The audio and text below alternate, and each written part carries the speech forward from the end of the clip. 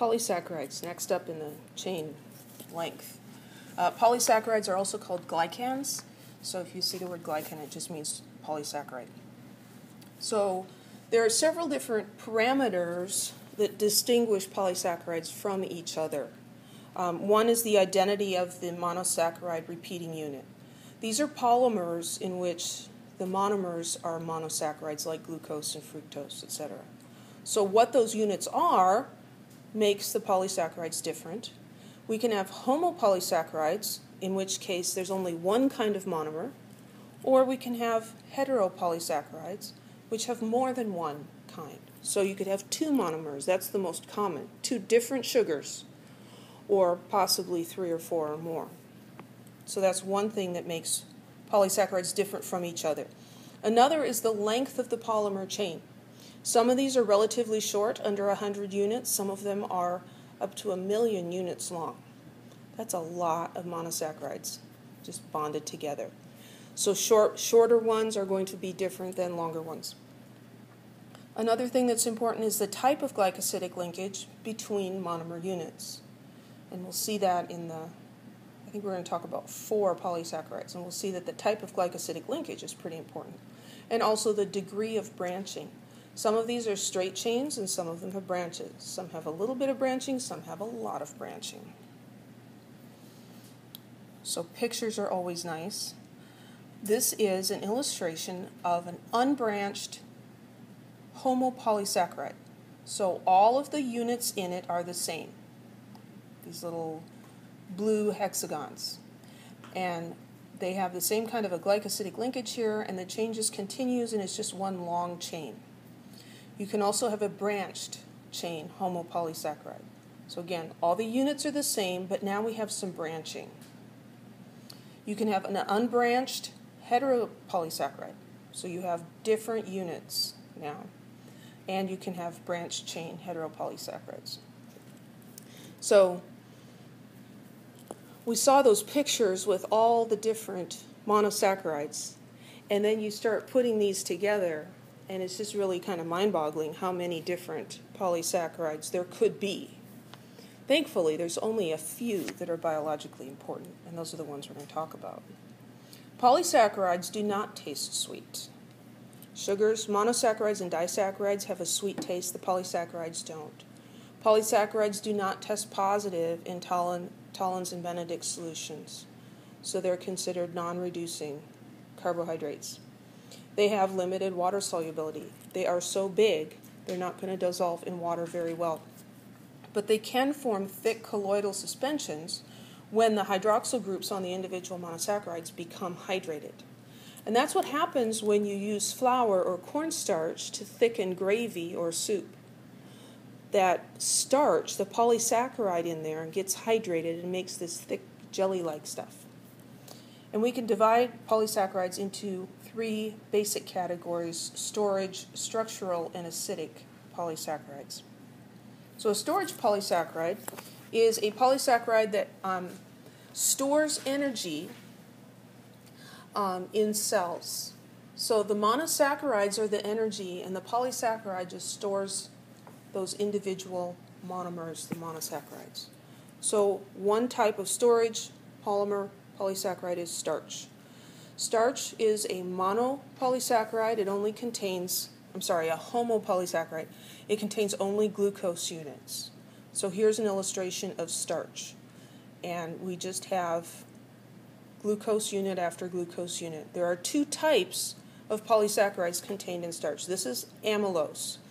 Amylose is straight chain, and all of the linkages are alpha-1,4. So this looks like glucose units that are holding hands.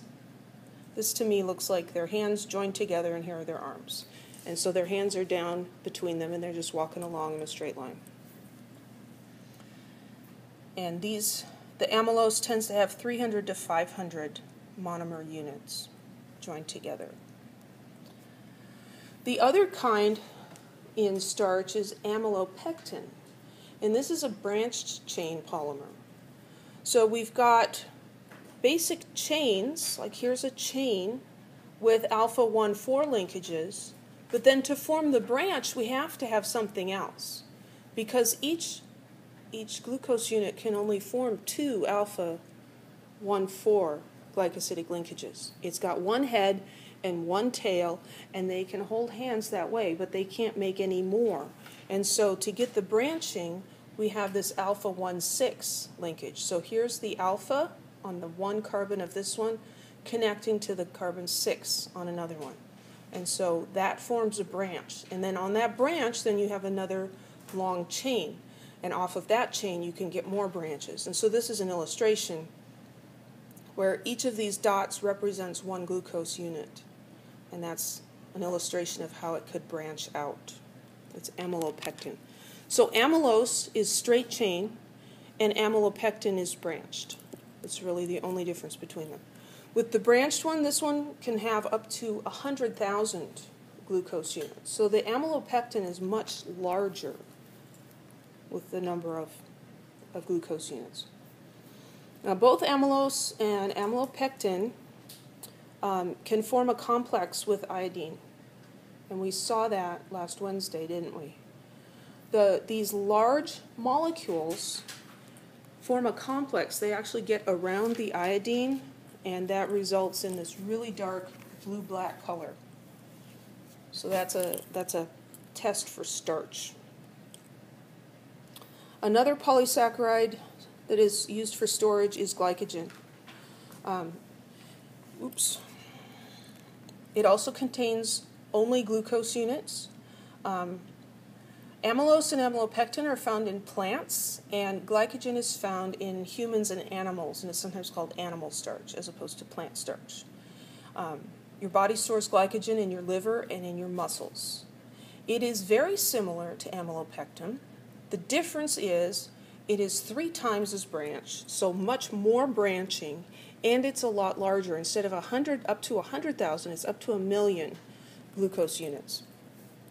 And what your body does is when you've got extra glucose in your blood, your body will take those glucose units into your liver or your muscles and form glycogen out of them and store it.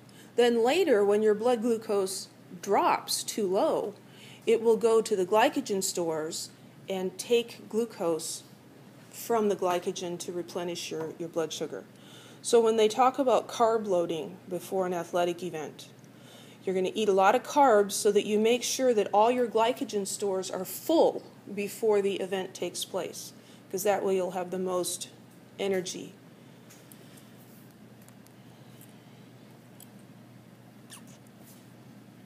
There are also structural polysaccharides, and these give plant cell walls and animal exoskeletons their structure.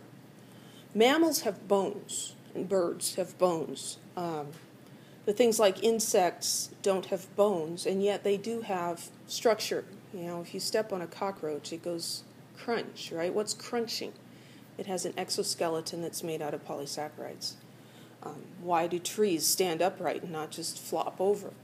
Because they have structural polysaccharides in their trunks. So cellulose is one. It's the most abundant of the naturally occurring polysaccharides. And this is the fibrous component of plant cell walls, especially that woody part of plants. So like lettuce doesn't have a lot of woodiness to it, right?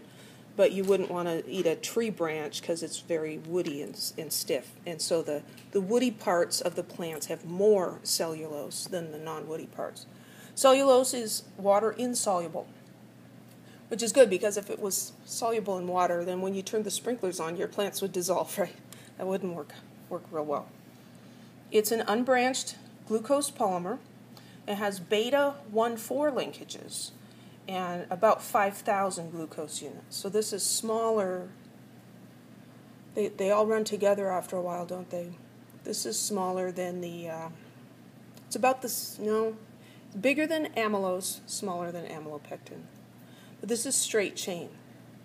But you see the difference here? These guys, they're not forming a V, like hands between them. It's like this is the child who's lifting his hand up to hold the parent's hand. This is a beta 1,4 linkage instead of an alpha 1,4 linkage. And that's really important because we can't digest cellulose. because of that beta 1,4 linkage. It requires a different enzyme that we don't have. So we can't eat grass and get nutrition out of it. We can't digest the cellulose. Grazing animals, horses, cows, goats, sheep, they eat grass and they derive nutrition from just eating grass. And yet they also lack the enzyme to digest cellulose. But what they do have is they have bacteria in their intestines. The bacteria produce the enzyme. And so that's a very symbiotic relationship. The bacteria produce the enzyme that allows the cow to digest the grass, and then the bacteria benefits because it has a place to live. And yet cellulose is still important in our diet. It's a dietary fiber. It readily absorbs water and softens stools. And so, getting enough cellulose, getting enough fiber is important. Chitin is another structural polysaccharide, and this is what's found in exoskeletons of crabs, insects, and other arthropods, lobsters, shrimp, those sorts of creatures. It's identical to cellulose, except on the glucose monomer units, we have, these are actually amino sugar derivatives. So we have this N-acetyl amino group. So this is N-acetyl D-glucosamine, or it's abbreviated NAG, N-acetyl glucosamine. And we'll see this come up again later as well. So chitin and cellulose are very similar, but chitin has this extra functionality on it.